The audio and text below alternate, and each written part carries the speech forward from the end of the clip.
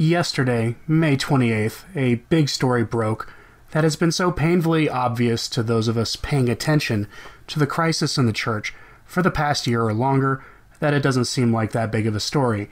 But for those of us who are just coming to grips with the corruption of the hierarchy at the hands of modernists and sexual deviants, that story, or rather series of stories that broke on the same day, serves as a giant red pill for those just waking up to the state of things.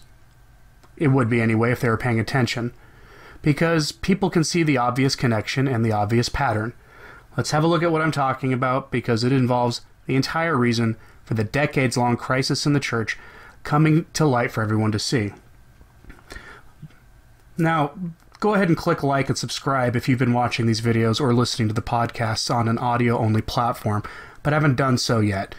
Thanks. I think YouTube throttled my channel recently. Growth has slowed pretty severely. I'll go into that in a live stream in the near future. Anyway, so on May 28th, the story broke that Cardinal Wuerl did in fact know about restrictions placed on former Cardinal McCarrick.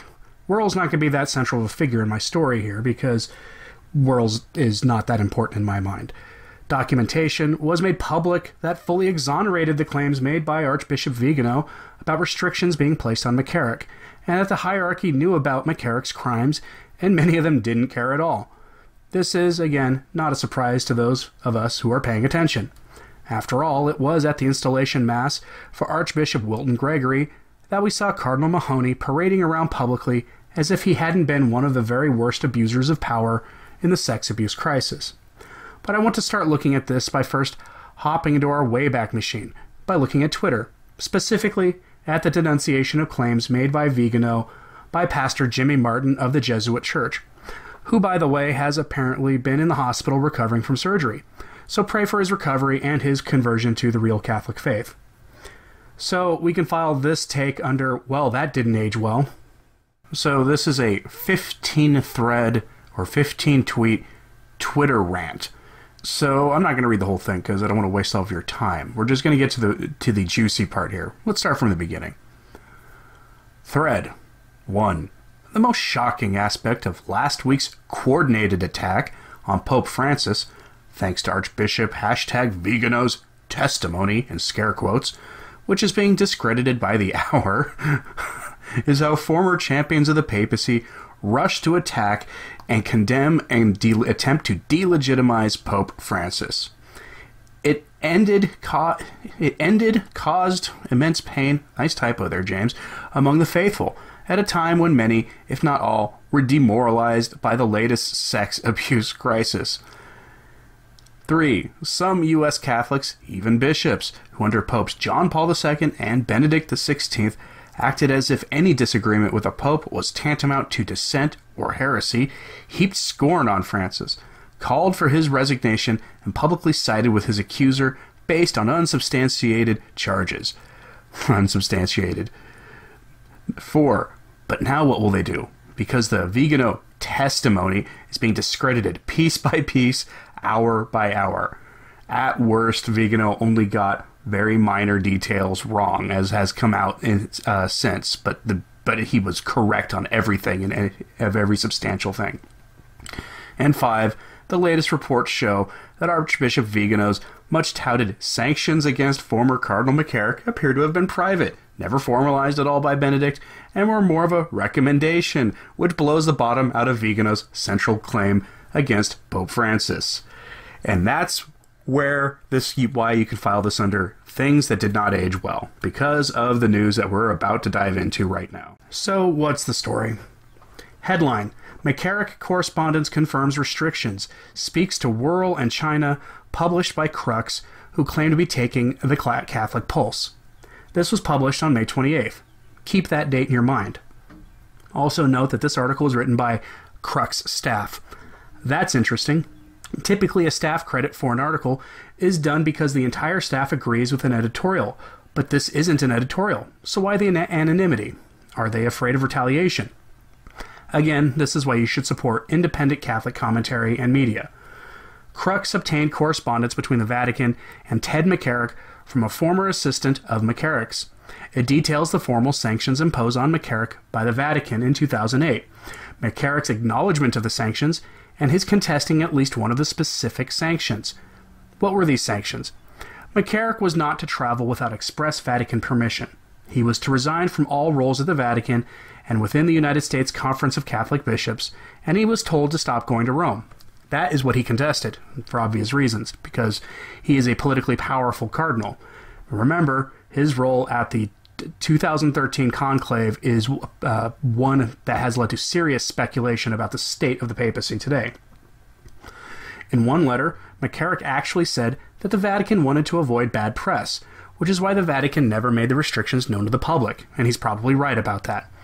McCarrick maintained correspondence with Rome during this time and eventually resumed his restricted practices in a move that can only be seen as his testing to see if the Vatican would actually enforce the ruling against him, which they didn't because the Vatican was so afraid of bad press in the aftermath of the 2002 to 2004 sex abuse crisis, and they were afraid of the Lavender Mafia that was essentially running the place, that no action was taken. McCarrick resumed traveling and even engaged in diplomatic work for both Benedict and Francis, including the China deal that sold the faithful out to the Antichrist Church in China. He regularly wrote to Francis from 2013 to 2017 during his activities, keeping Francis and the Holy See informed of everything he was doing on behalf of the Church. And by the Church, I mean mostly for himself. Again, this is shown in the correspondence leaked by a former assistant of Ted McCarrick's. There's an underlying theme of cowardice in all of this because they didn't go public. And if they had gone public, we wouldn't be even having these troubles today, at least to this degree. McCarrick even discussed these restrictions with Cardinal Wuerl in 2008, according to the leaked documents, whose guidance on Wuerl he called a great help and great fraternal support. So remember, when Cardinal Donna Wuerl, what kind of man calls himself Donna, said he was shocked to have discovered what McCarrick did and how utterly disingenuous it came off, there's a reason he sounded like he was lying, and that's because he was lying. He knew about restrictions placed against McCarrick in 2008, which means the accusations of sexual misconduct.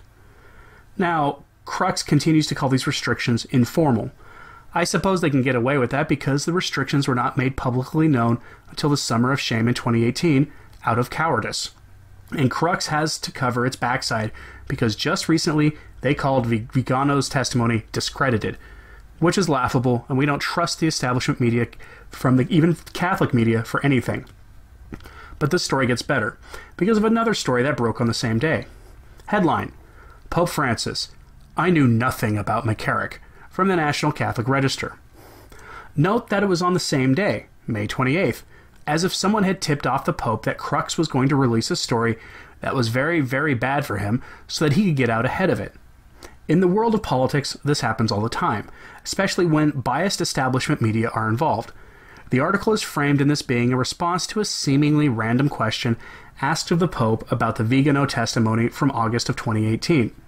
And that may be true, but the timing here is so comically suspicious that I can't help but wonder if someone from Crux tipped off the Holy See about the piece they were going to publish, or if the release of the McCarrick documents used in the article was in fact done by the Holy See itself in some capacity, or if the leaker had been caught, and if he had been, pray for that man. Either way, you don't get statements like this on the exact same topic at the exact same time in the real world. These kinds of coincidences do not happen, especially in things that are so politically charged as the McCarrick and Vigano issues have been. On to the statement of the Pope. Francis told his interviewer, quote, I knew nothing of McCarrick. Of course, nothing. I've said it several times. I knew nothing. And he reminded everybody about how he acted before official Vatican sanctions came down by removing him from the College of Cardinals and whatnot. Of course, that doesn't negate the documentation that clearly shows that he knew about McCarrick violating the sanctions imposed upon him, and that he clearly knew about McCarrick's crimes before inflicting him upon the Chinese Catholics. But perhaps the most amusing thing said by the Pope in this was his defense of remaining largely silent on the Vigano accusations. Quote again, the reason for my silence was first of all that the proofs were there. I told you, judge for yourself. It was really an act of trust. He invoked our blessed Lord who, quote, in moments of rage, it is better to remain silent because the Lord has shown us this path and I follow him. But the doozy. His silence was, and again I quote, It was a silence based on trust in you, journalists, and the result was good, better than if I had started to explain, to defend myself. You judge evidence in hand." End quote. The result was good, better than if he'd explained it himself. Think about that for a moment. No right-thinking person trusts the media anymore. Across the board, trust in journalists and establishment media is at an all-time low, and for good reason. If you need any further indication that we live in clown world, I want you to really wrap your mind around the fact that the Pope of the Catholic Church received a better defense against the accusations of malfeasance from the media than he would have been able to deliver himself, that the secular media is on the side of the Pope, while simultaneously this same media blows out of proportion stories of sex abuse while hiding the same sex-attracted nature of this crisis from the general population. I can forgive the secular media for not understanding modernism and the infiltration of the church. That isn't surprising, but the fact that we find ourselves in a situation where the secular media is defending a pope against allegations that he covered up the crimes of notorious sexual predators is telling. While preparing this video, I decided to check to see what the secular media is saying about the McCarrick documents and the implications for the Pope.